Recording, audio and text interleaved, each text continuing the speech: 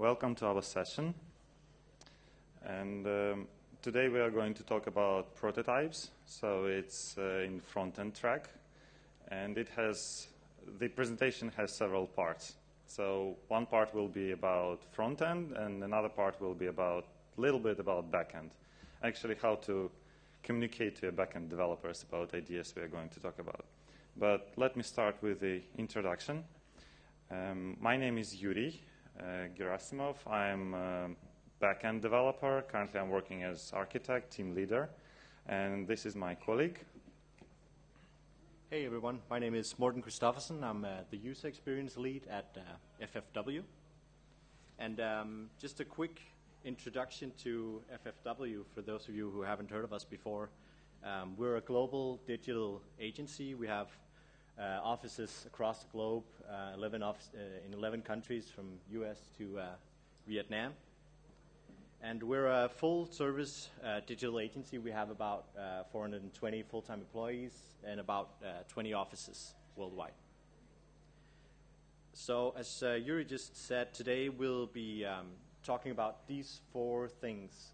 So there's kind of two parts to this presentation. The first part we'll be talking about is designing in browser and prototyping. So I'll kind of be walking you through designing in browser, what is it and why would you do it. And I'll be talking about the prototyping setup that we're using at FFW for our designers. Then Yuri's going to take over from that and talk about how we work with implementing prototypes in Drupal 7, and also a bit about Drupal 8, what to expect next. So between each of these four sections, we'll have some time for questions, so we don't have to kind of add everything on to the end, because it's a lot of ground we'll be covering today. All right. So designing in browser, what is it and why should we even do it? So I'm going to start off with the what part. So designing in browser essentially means designing websites directly in the browser using HTML, CSS, JavaScript, instead of using apps such as Photoshop or Fireworks or Sketch. So let me expand a little bit on that. So for a long time, designing websites has been about creating static mockups. So mockups created in Photoshop, in Fireworks, in Sketch in this instance. But designing in browser really is about kind of replacing these static mockups with designing directly in code. So designing directly in the browser with HTML, CSS, JavaScript. So in the industry as a whole, in the web industry, there's kind of been a general trend among designers to begin kind of learning a bit of coding and kind of moving in this direction. Probably a lot of you in here are familiar with this trend. Maybe a lot of you are already working in this way. And at FFW, it's kind of a trend or an approach we've been moving towards for the past couple of years, really. So the way we work with it is that we have our designers working closely with front-end developers, actually writing up these prototypes, hand-coding them in the framework that I'm going to be talking about a bit later. So with actual code written by hand that our designers can kind of hand off to our front-end developers and hand off to implementation. So obviously this is a new technique, and it has kind of new requirements for designers, new requirements for the workflows. But it also has kind of a bunch of benefits to beginning to kind of bridge the design and code. So that really brings me to the why. So why would we want to do this? We have this perfectly fine process that we've been working with for a long time. Why would we want to begin kind of mixing up front-end development and design? So I have four benefits that I want to walk you through today. So why would we want to design in browser? So those benefits are precision, consistency, interaction, and transparency. So we'll get started with precision. So when we design a responsive website, for a long time it's been about designing these nice pixel-perfect mock-ups in probably around 3 sizes, maybe more, maybe less. But yeah, designing like a mobile, tablet, desktop size is pretty traditional way to do it. And it works nice, but it also has a lot of limitations because the challenge is that we don't really know what's going to go on in between these different breakpoints, or really these kind of images, screenshots of the overall experience. So the challenge is that all of these things that developers have to kind of take into account when they have to begin to implement designs. So things such as, is this actually a responsive design, or is it an adaptive design? Are we using relative units, or is it static units? What kind of breakpoints are we working with? Is it like a max width site, or is it in like a fixed width container? And also like the flow of the content. So, and I've been guilty of this myself, but I don't know how many times I've seen designers design these perfect mock-ups with these like fixed height elements, and then you throw like an extra line of text in there, and it just breaks the full layout, right? And the designers get really mad at the developers. And all of these factors are something that we need to take into account, and something that designers like to have control of, but they usually don't. They usually tend to miss it with these static mockups. So what prototyping or designing in browser does is it kind of gives us the control and the precision over all of these details, and it also really forces designers to take these details into account about the responsive behavior of the things we're designing. So that's the first benefit of designing in browser. Let's continue with consistency. So as a designer on like a large-scale web project, with the traditional approach to designing mockups, it can be kind of a challenge to keep track of all the components that you're designing, and to maintain kind of consistency across our site. Let's just take a really simple example with a button. So it's pretty easy to design a button. You choose a nice typography, you put it in a box, and because obviously we've worked with web before, we know that it's a good idea to just choose like a padding, and it's going to work nicely even when we change the text. The problem is that in Photoshop or Sketch, it rarely kind of works nicely, even if you use kind of some of the tools available in those programs. It rarely works nicely once you start kind of iterating, and the project grows, and the iterations kind of pile up, and the risk, at least, of introducing kind of inconsistencies in your design grows. So maybe you had to change the text on the button, and suddenly these paddings are no longer what they're meant to, and so we start introducing these inconsistencies, and it takes a lot of time to clean that up. Inconsistencies, you can get rid of those, but it takes a lot of time as a designer to go through all those files and clean all of that up. So one problem that also kind of arises then is that what if at the end of the project we decide that we want to kind of add a border radius to the button? We want to add rounded corners. Now we have to go through all of the files that we've used, and we have to update it. And even if we're using something like smart objects or symbols in Sketch, we still have to go through all those files and export them again. So the good thing about designing in browser, about designing with code, is that we're able to really easily introduce consistency. We just have all of our variables or all of our code in like one class for the button. And if we want to add a border radius, well, we just add it, and it automatically gets updated everywhere in the prototype. So it's really a way to kind of allow us to split all of these components that we're designing into these reusable components. So yeah, that's the second benefit of designing in browser. We get reusable styles, reusable components. So the third benefit is interaction. So designing digital products, designing a website, obviously is about more than designing what it looks like. It's about designing how it works. It's about how it feels to interact with the website. That's the purpose of a website in most cases, interaction. So we find that it's kind of a paradox, really, to begin to design something as dynamic as a website with something as static as a mock-up. Because a mock-up essentially is a pretty picture, right? And the problem with pretty pictures is not that they're pretty or that they're pictures. It's that they don't react. Pictures don't react to users. So when we design in browser, when we do prototyping, we work with the interaction design of the solution. So we have to take into account how things react to user input. And we can work with that in various ways, but 3 ways that are really important I want to walk you through now. So the first is user flows. So designing in browser allows us to take into account the flows of the website that we're designing.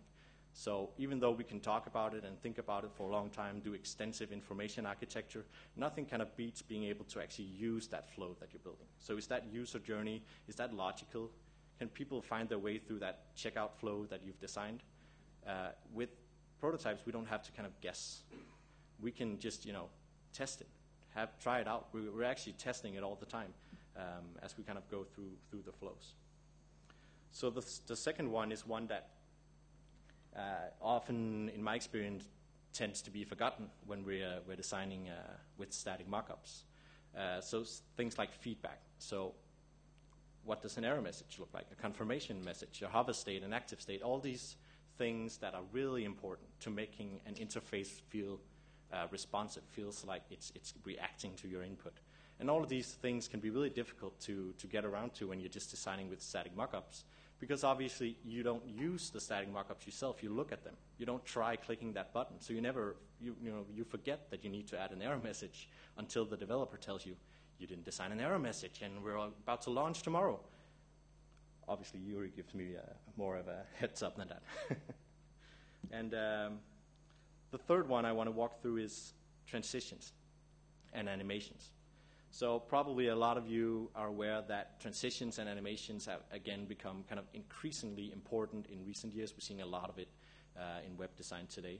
And it is really important because transitions and animations allow us to communicate context to users. So allow us to communicate context about the various states of objects. Just something simple like clicking an image and having it open up in a lightbox or an overlay. How does that interaction work? Does it just appear right in your face when you click the image? Or do we have like a nice simple transition that just makes the user aware what's going on? Like, we're opening up this image for you that you just clicked. So it's simple stuff, but stuff that's really important for the overall user experience, and stuff that you can't really design in a mockup. So that's the third benefit, interaction. The fourth one is transparency, and it's maybe on kind of a higher level than kind of the technicalities of designing and implementing. So maybe some of you have seen design processes that go something like this. So we have a client that gives you some kind of input. That could be like a brief, or maybe it's a workshop, or it's some kind of research that's already been done. And they feed it to this design black box. So this magical black box where designers sit, because designers are these magnificent creatures that sit in their own little universe, and they come up with some magic solution, and they just give it to the clients after 2 months of waiting. The problem is that the clients don't always agree with these magical solutions that the designers come up with in their black box. So to kind of solve this challenge, what we do at FFW with prototyping and designing in browser is that from day one, we invite the clients into this design black box and have them be part of the design process. And one of the ways we do that is by giving them a URL, a link to the prototype from day one, basically. So they can see as we're kind of building out the design, they can follow along. They can see when it's broken. They can see when it's unbroken again, and they can kind of follow along in the process. And it's really a nice way of also anchoring that project with the client. Another really nice thing about that is that the client no longer is kind of forced to looking only at the visual design, which they often do. They often put on the designer hat when they're just looking at mockups, because that's what they can kind of relate to. Then they look at the details of typography, colors. Oh, is that background image the right one? I think we need to use the other one. So things that really doesn't matter in like a design process. They should be looking at the interaction and the flow of the website. So with prototypes, the client automatically becomes a user. So they can go to that link and they automatically start using the website. So they interact with the interface. That also has kind of a nice added benefit, which is related to the overall process. So traditionally, design has been very siloed, kind of in one end of a full process. And theming and QA has been very much siloed in the other end, which puts a huge amount of pressure also on QA right before launch. And fixing stuff like, small visual bugs sometimes can be, down prioritized because there are more important things right before a launch of a project, right? But the good thing about designing in browser is that we kind of split this out. So the theming and design kind of overlaps really, and development can actually start while we're still working on designs. And QA becomes much more kind of spread out because we're actually starting QA from day one, basically. This should actually be from day one, I guess, with the client, because they're constantly testing the website we're building for them, and we're constantly testing it ourselves. So that's transparency. So that's the 4 benefits of designing in browser that I wanted to kind of present today. So we're going to take a minute here for any questions.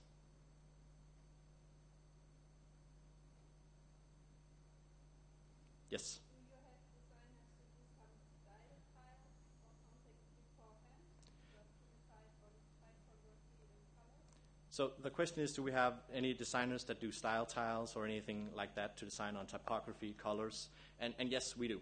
So obviously, prototyping and designing in browser is part of a whole design process.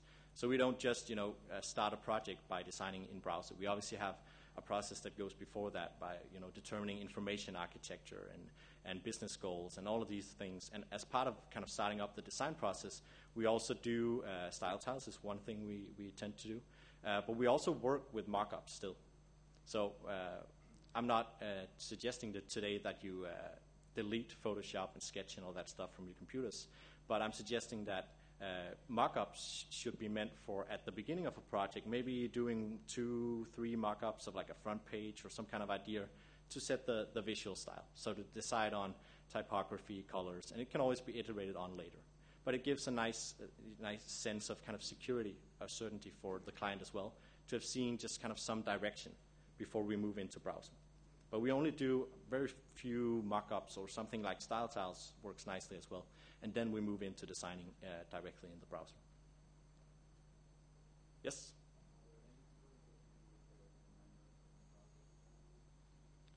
Any tools for... Yep, I will get to that in right a second. There'll be a ton of tools we'll be talking about. Yes?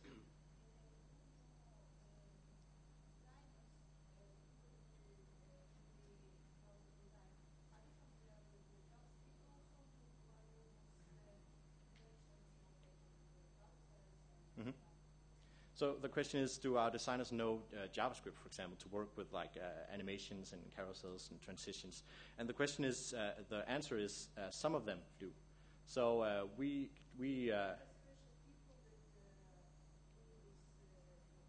have what we call them hybrid designers, because they're kind of designers and they're kind of front-end developers, and it also sounds cool, so that's an added benefit. But yeah, we have designers that do both, kind of that are traditionally designers, but that have worked more and more with kind of front-end technologies, and that's usually HTML, CSS, and JavaScript. But we also have designers working with this process that have no knowledge of JavaScript, but that just get teamed up with a front-end developer or with one of these hybrids. So instead of having the one hybrid, you just have a team of 2 people working really closely together. So obviously it gives new requirements to our designers, but also to the front-end developers that have to work in this workflow, because they have to put on their designer hats as well and kind of be willing to iterate quickly with a designer. So it can work both ways. You don't need to find these hybrids. You can set up teams of a designer and a front-end developer that are kind of the design team at the beginning of the project.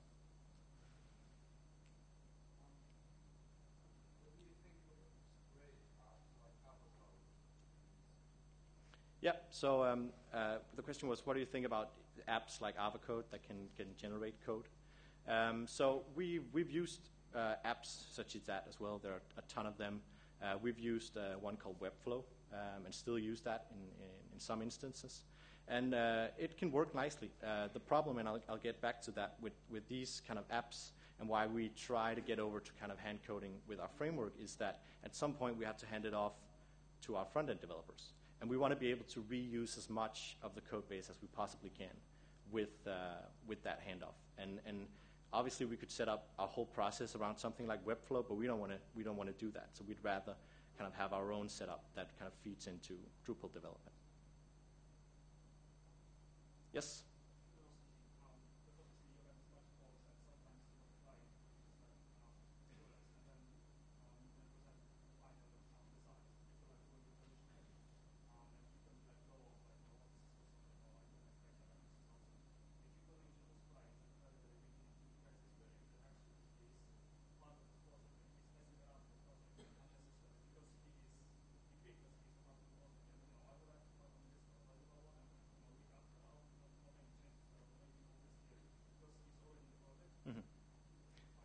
Yeah, so the question is, does the client sometimes get too involved with this process and kind of want to decide the colors, and I want to add rounded border radius to that button.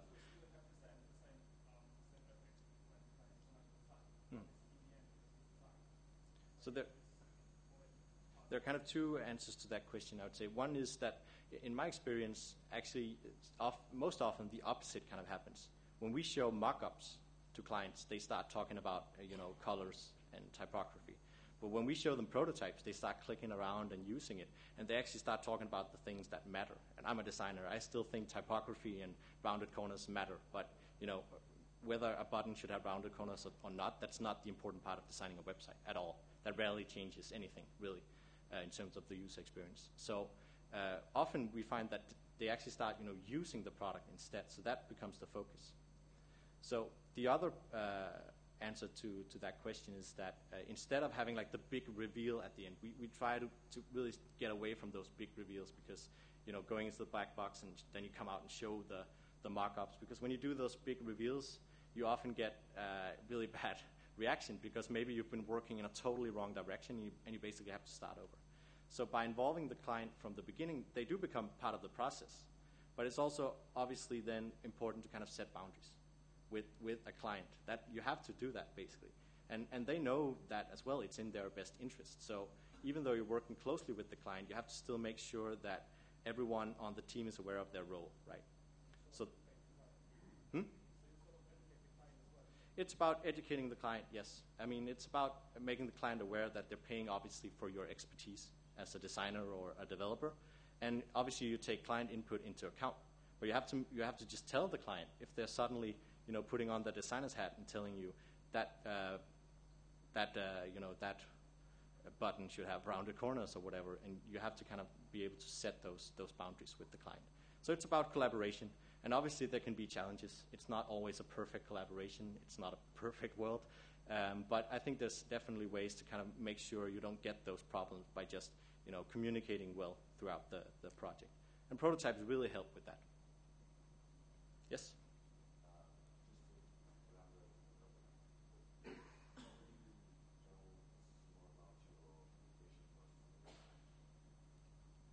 Yeah, so as I was saying, the question was, can you tell us a little bit more about the communication process? So as I was saying, obviously we don't start off with just designing prototypes. So it's not like we get a brief and then we call and we set up the deal with the client and then we just start prototyping. Obviously there's a whole process that goes kind of before prototyping. So we have all kinds of workshops and kind of meetings, both on like a strategic level, figuring out business goals, figuring out user goals, setting KPIs for the website. All this stuff that should inform your designs has obviously been done before before this process starts. And then we also obviously do information architecture. We could do something like style tiles. So that kind of process goes before prototyping. But once we move into actually prototyping, we tend to have kind of these rapid iterations. So we talk to the client at least once a week. We have like a meeting, maybe 2 times a week. And we do this remote as well. It doesn't have to be an in-person meeting. So at least once a week we have meetings and kind of talk through the changes that have been done. So it's almost like continuous sprints. All right. So okay. So last question. Yes.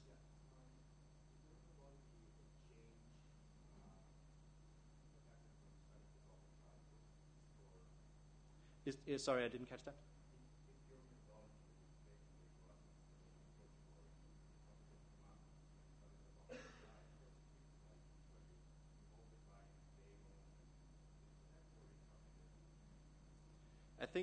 I think there's not like a clear answer to that. I think how this methodology came about. I think for like the design perspective, it came about because we had a lot of designers that wanted to work with more and more with interaction design, and we had a lot of front-end developers that were kind of frustrated with not getting enough information about the thoughts behind kind of the interfaces. You can only read so much from like a user story or something like that. So by kind of moving our front-end developers and our designers closer together, we've kind of been able to bridge that gap, I think. So that's kind of what brought on this change in methodology. So we have to get moving with the next section. So I just want to walk you through the setup that we're using right now at FFW and kind of some of the technologies. So we use these 6 technologies in the prototyping setup that we're using right now. And I don't want to go through all of them right now. We don't have time to do that. But a lot of you are probably familiar with the Node.js and the Node Package Manager. We use that for managing all our dependencies, so we can just easily start a new project by just installing that. We have Bower in there, which is a package manager for front-end libraries, which also kind of pulls in some of the dependencies we have there. We're using Sass as a CSS preprocessor. So it's kind of an extension to the CSS language that allows us to do things like loops and variables and stuff like that. We're using a grid system called SUSE, which is a really, really great Sass-based grid system that allows you to do pretty much anything. It's really flexible, and in our experience has worked nicely with Drupal as well. But the 2 technologies that I want to talk about today are Gulp and Twig. So Gulp.js is a build system and a task automation system that we're using in our prototype setup. And maybe you can't see it that clearly, but what we're looking at now is the Gulp file of our project. So the Gulp file pulls in all of the different dependencies we're using and automates a lot of different tasks for us. So some of the things we're doing with Gulp is we're starting a static server with live reloading. So we're watching files for changes and running tasks whenever something changes. So whenever a file changes, we're automatically reloading the browsers, and you can open it up. You get like an external URL as well, so you can open it up on all your different devices in the device lab and look at the site as you're designing. So we compile the SCSS files. We automatically add vendor prefixes. We generate source maps. We compile the Twig templates that we're using to HTML, and we automatically include data with these templates. So that's all well and good, but what's really important, like the important point here, is that Gulp is set up to automate all of this for us. So our designers really, they don't have to worry about this. That's the point, because all of this is like front-end technology stuff, and we don't want our designers to worry about this. So this is all automated. So our designers only have to worry about this if something breaks, and thankfully that doesn't happen too often. So it's a really nice, Gulp adds like a really nice level of automation. So the other technology is Twig.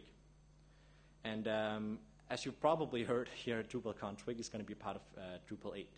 But we've been using Twig as our template engine for a while.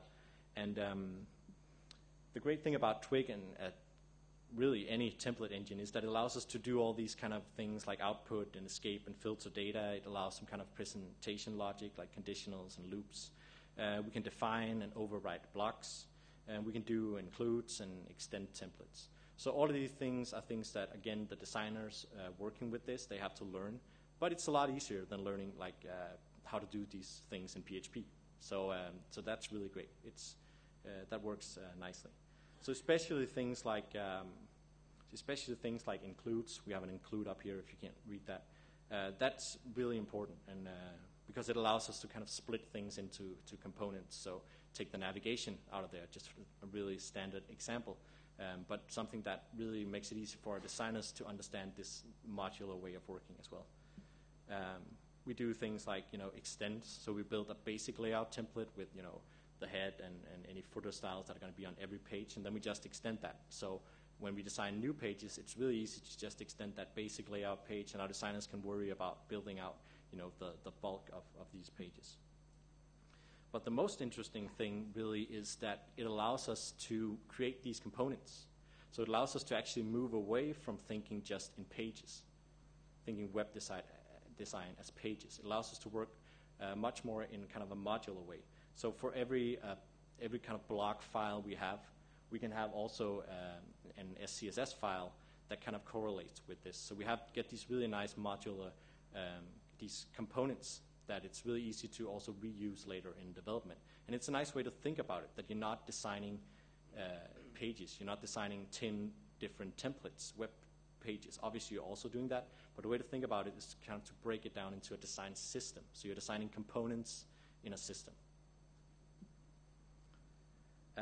Obviously that also allows us to do things like set up a style guide that kind of shows all of these various components that we've designed.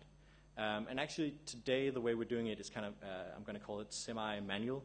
So we have like a style guide file set up that outputs all of the things that we know we use in every project, like typography and these things, and then we manually add in new components that we're using. But there are some great technologies out there that can automate for it, and there was actually a really interesting talk yesterday about KSS and KSS Node, and actually using that with Twig to automatically generate style guides. So we're definitely looking into adding that to our framework. So to kind of sum up, I would say that all of this really comes together in a framework that works really nicely for our designers.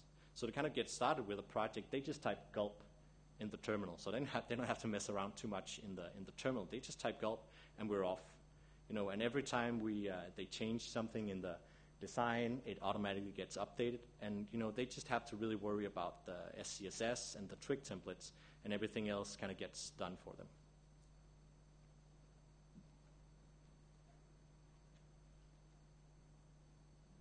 All right, that's the prototyping setup. So any quick questions before we move on to Drupal 7? Yep.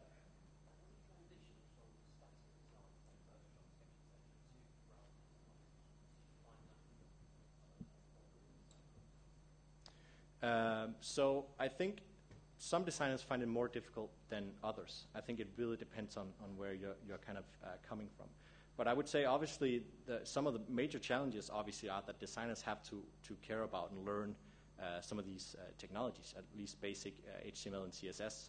Obviously, that's a new requirement, and that's obviously a challenge because it's kind of a requirement in order to be able to work this way. I mean, you can work really closely with a front-end developer, but you have to know at least a little bit about markup and styling. So that's a major challenge. The other way around, it's also a challenge to kind of make sure that everything is aligned and ready for implementing, because obviously we need to involve the front-end developers in the process as well, and they have to care also deeply about the design aspect. So obviously, I think the major challenge is bringing these two different kind of skill sets together and making them work together nicely. That obviously can have some challenges, but overall, I'd say it generally people want to work together, obviously, to create the best possible solution. I mean, that's probably why we're all here. We like creating great websites. So I think generally it works out nicely. Can you take the Twig template from the prototype directly to Drupal 8? Yeah, so we've actually, obviously we haven't done that extensively yet, but we've done a few kind of test drives at that, and it's working out nicely. And Yuri is going to talk a little bit more about that. Yep, last question here. How much real content do you use during this process? And how deep do you go in terms of content and pages? Good question. The answer is it depends. But obviously we often start out with doing content strategy and defining content almost kind of simultaneously as we're starting up the information architecture and starting up with design. So we use as much real content as we can, basically. So we do these includes of JSON files with all of our templates, so we can just add in some data there and output it in the templates as well. But obviously there are projects where we're not able to do it that way. Just like it would be with static mockups. Sometimes you don't have that content available, so you have to use placeholders and lorem ipsum and stuff like that. But it's not optimal. We prefer to use real content. So we might have time for more questions later, but I'm going to hand it over to Yuri now.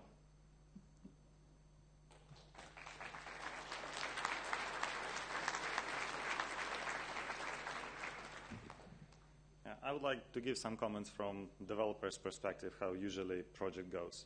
So before we started the implementation of this process, our team was really had this split, like we kick off the project with the client and then designers comes in and then like in few months we are going to be amazed what is going to get into development.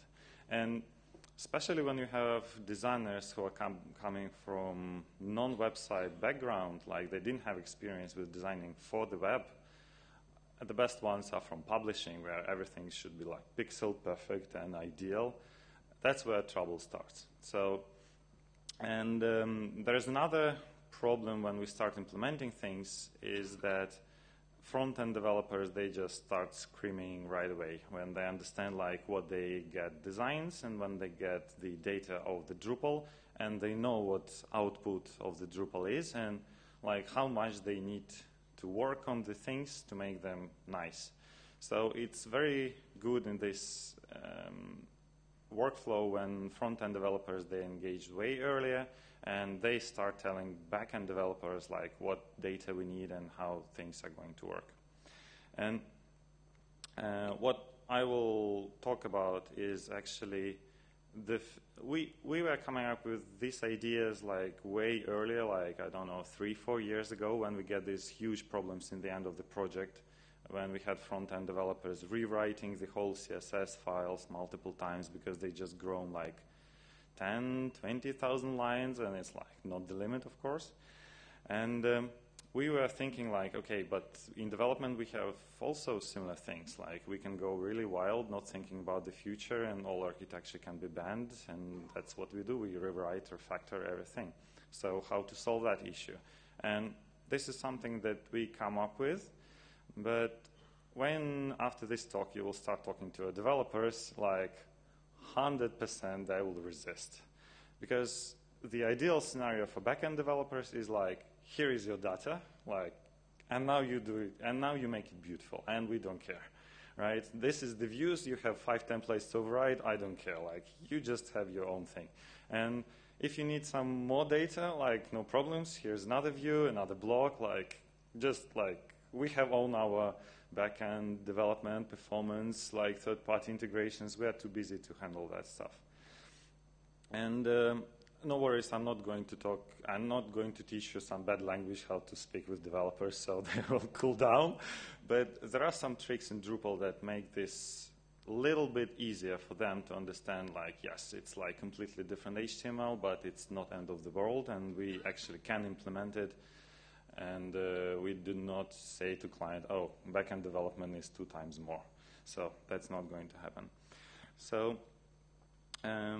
some things that I will talk about is some modules, and I expect you to be a little bit familiar about Drupal ecosystem, about some modules that we're using.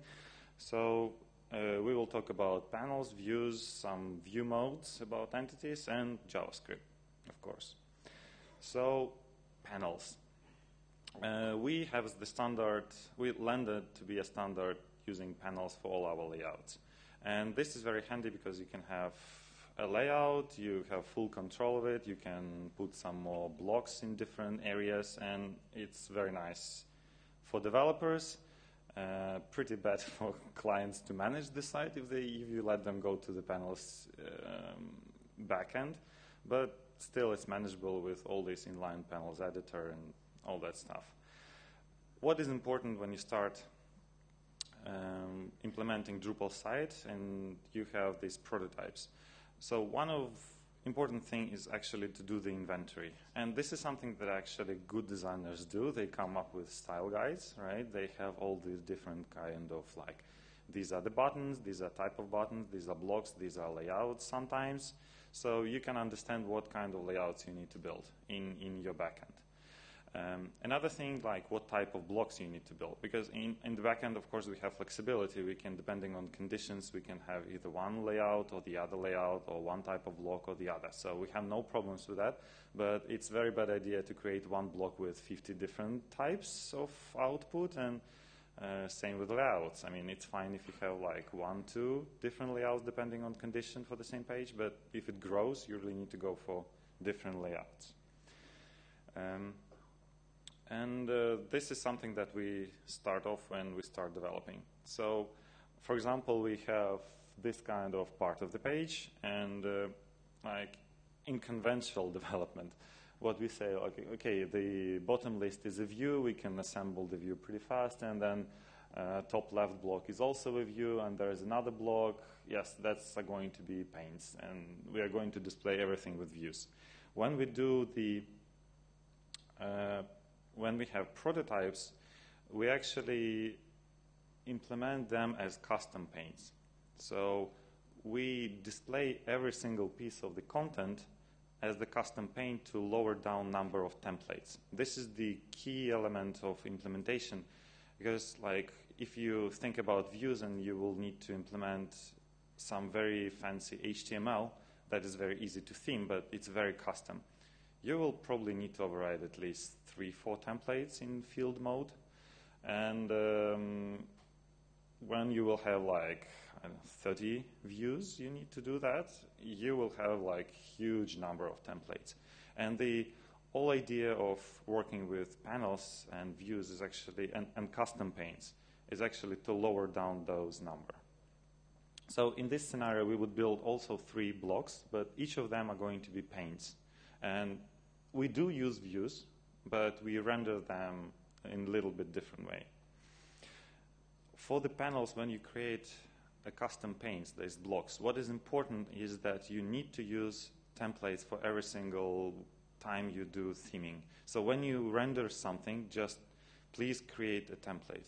There are 2 ways of theming in Drupal. You can either create a function somewhere in your code, or you can create a template. Like, please use templates. It's so much better for front-end developers, especially because they have Twig templates, or they can, if it's rendered as the HTML, they can just copy-paste and then change something, instead of like putting that into your separate module file, and then it should be somewhere in the code. They need to find it. So it's much better for maintenance. Another thing is when you create the custom pane, please place the template files inside of the folder where you actually prepare the data for that pane. So in that case, you understand like, okay, I need to change that pane a little bit, the output. I go to the panels interface, I know the name of that pane, and then immediately in the code I find both where I prepare the data for that pane and where I render it. I can see the template. For that, maybe you won't be able to see this. So the trick part that is like documented but not that well, in plugin definition of your content pane, you need to identify the hook theme, and then you can tell the Drupal that template file is in the folder within the same file of pane definition. Probably this is something that you should point to your developers to when they will start working with this thing. And regarding views, views are great. They are very flexible. We really love to use them, but rendering, like, we try to keep ourselves out. So in the custom panes, we just execute them to get the results, but then we render them in the way we like. So in this way, this is some snippet of the code that we use. So when we need to have view results, we just execute them programmatically. We get results. We actually load the nodes that we were getting as results, and then we theme them with node view function. So that is another trick that we found very handy to avoid all these multiple templates in theming views. Another thing is display modes for entities. So entities, let's talk about nodes mainly. So by default, nodes in Drupal, they have full view, teaser view, RSS search, but like not that many, right? And in our real life websites, when we have lists, we have multiple types of lists with different type of HTML. I mean, the same node can look very different in different lists. So this is where we try to We try to use view modes, and that means that in the list we just create a new type, like it can be teaser archive or teaser search or teaser listing news or something that will identify what listing this content is going to be displayed at, and then we just have separate template per each list. It's actually very similar that you're going to build in prototypes. You're going just to use the same template for all of the listings. And this is what we are trying to use as well. So in this case, of course, the number of templates will grow, but they are still pretty easy to manage because you know how you name the templates. You know, okay, this is the, we usually name them like node and content type and then some kind of identifier where the list is. Usually it's like views name. So in this way, we can easily find the template for that particular view.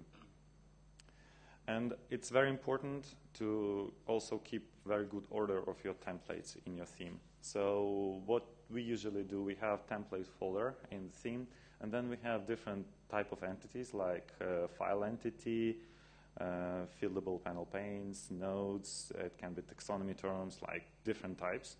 And then we go with even more elements in hierarchy. In this case, it's article like content type. So you will come up with your own system, that's for sure. But this is very important to think up front before you start developing. JavaScript. This is something that gets pretty tricky if you let your front-end developers to go too far, because they will like to use some fancy JavaScript frameworks that Drupal has no compatibility even. What we try to do, because the front-end developer will take responsibility for delivering the project, they need to remember what versions of like jQuery, what JavaScripts in Drupal should be available, and they shouldn't conflict. So as the general rule, we ask front-end developers to remember include Drupal.js. This is the one that uses Drupal behaviors, and also wrap all the JavaScript they built in Drupal behaviors to be at least closer to be compatible to Drupal code.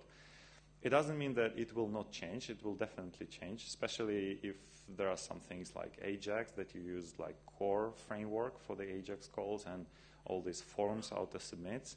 This kind of things usually get rewritten when they start being implemented in Drupal.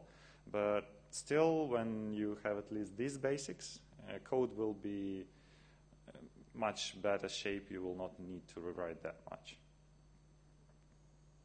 Some advantages of prototype-based approach when you're not using Drupal.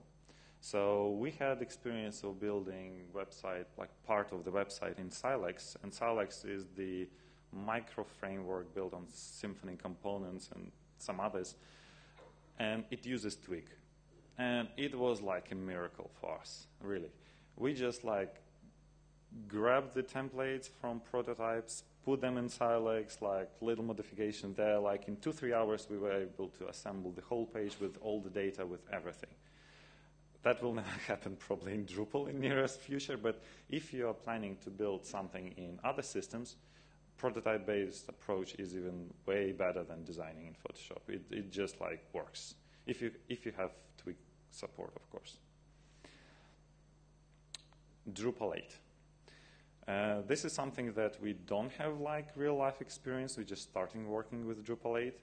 Things that we know will be more better to support this model is, of course, Twig, because we are going to use the Twig templates. I have huge doubts about using them as is. Probably we will need to modify them. And it's still not known for us what is the template structure in Drupal 8 going to be. So I think after a couple of projects, our way of prototyping will change. So we will change the structure so it will fit closer to Drupal structure. But this is something where collaboration will be great. JavaScript. Drupal 8 supports more modern versions of everything, and it has like backbone and other things. So I think it's really will be much better, but I'm very eager to start some Drupal 8 projects and experiment with them and update this slide. This is it for me. Do you have any questions? Yes, please.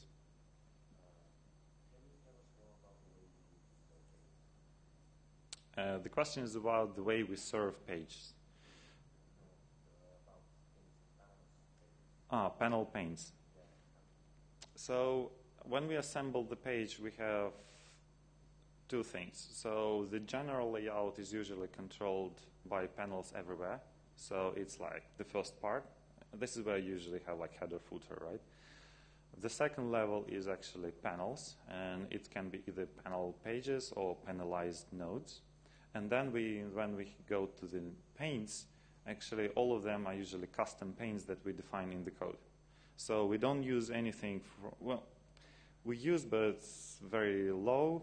We don't use much of the things that are coming from the panels themselves. We don't use like standard panes from panels or page manager or ctools. We just build them on our own in order to control the templates. Does this answer?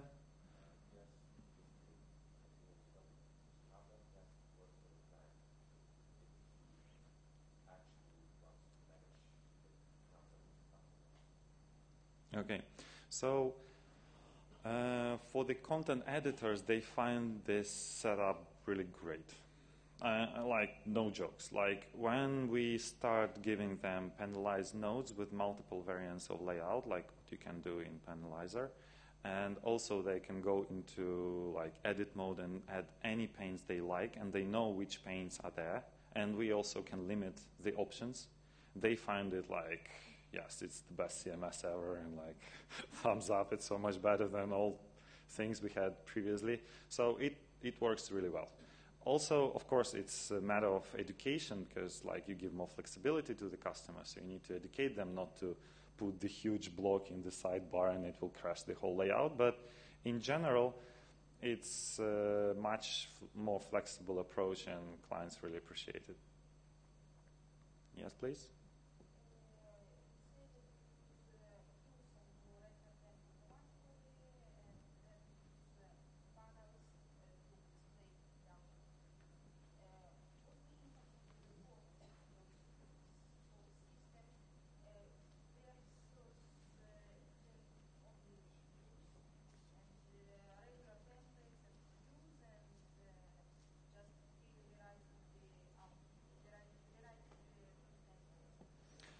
So performance, like theoretically, right?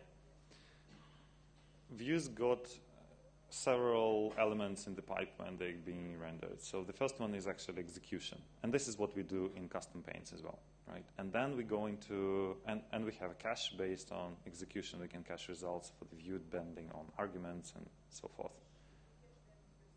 No, it's in views configuration. We don't change that. And then we have view rendering, and we skip all that part. So instead of collecting and discovering like what templates to use, and there are like 4 or 5 of them, we don't do that at all. We just render it from one theming function. So it should be more performant. Also, because it's custom panes, we have much more we still have all that granular control over caching. I mean, if there are anything that is going to be slow, we will control it from our caching, and we can purge it ourselves. So, like, performance tuning is not the issue, because you have a lot of custom code that controls all the elements.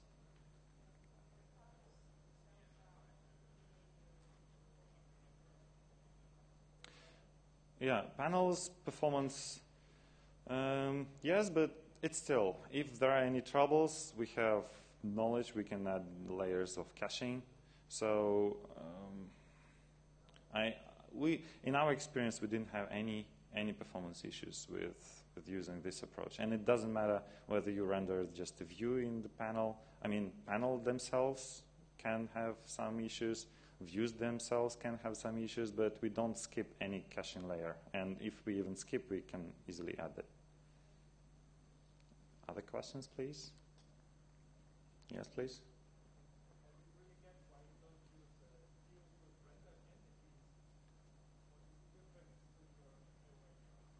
So why we use view modes of entities, right, instead of fields?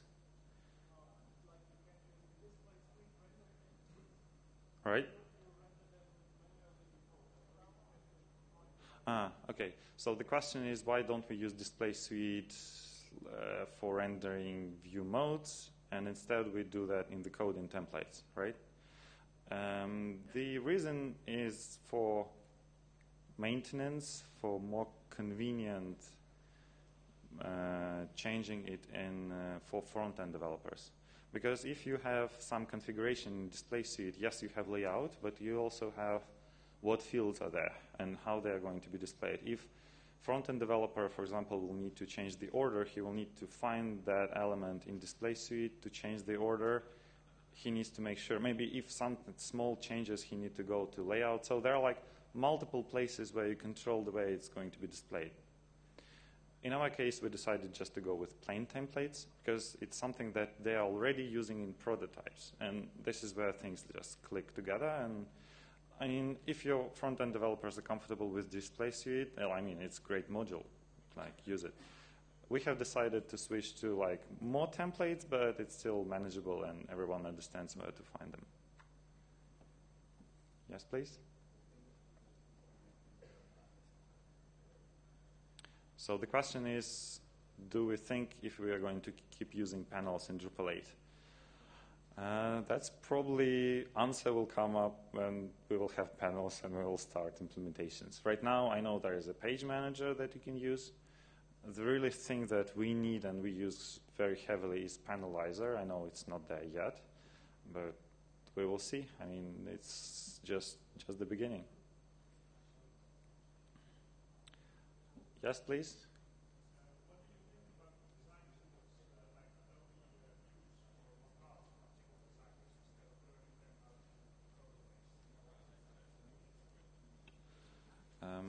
So the question is about using some Adobe product instead of designing in CSS and in browser. And okay, and outputs. So this is something related to some questions to Morten. So when we get the HTML from these programs, I mean, it's maybe good in browser, but it's really not production-ready thing. I mean, all the point of creating it manually, I mean, all the designing in browser, it's kind of optimization of the way CSS, JavaScript is structured and built. And if we skip that step, I mean, it doesn't matter. We will still need to rewrite because CSS files can grow big. And all the point of this approach from developer perspective is to make that as nice architecture as we build the backend. So at least for now, I haven't seen any solutions that were just like, wow, that's like same level of quality that our front-end developer can do. So we haven't done anything with that. Yes, please. How do you deal with things like menus? So. You take the code for the prototype, the layout for the prototype with PL? So things like menus, it's like exactly the same thing like we do with views. So the question is about what we do with menus, right, when we need to override them. So we just load the menu in the backend. We have all the elements in array, and then just render them in the way we like. So we don't go too much with the standard block that renders menu. We just create our custom pane and render menu in the way we like. Any other questions? Thank you very much. It has been a great pleasure here.